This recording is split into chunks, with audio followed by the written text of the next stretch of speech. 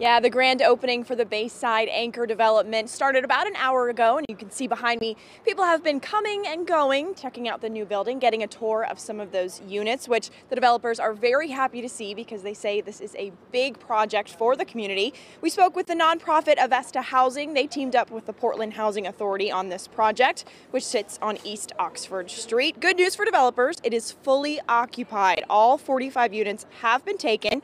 They say, as you mentioned, this development offers energy efficient and affordable housing, but this is also big for the community here. There's a hub of services at the ground level, including a Head Start preschool program and a community policing office.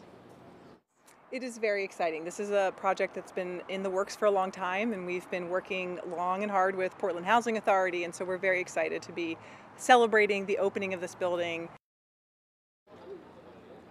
And as far as the design, it's called a passive house, which is the next big thing in the housing industry. They're known to be energy efficient and still comfortable for the residents. We're told that for heat, it's estimated that each unit will cost $125 for the entire year. So a green design for a very green building. For now, we're live in Portland. Kathleen Jordan, WMTW News 8.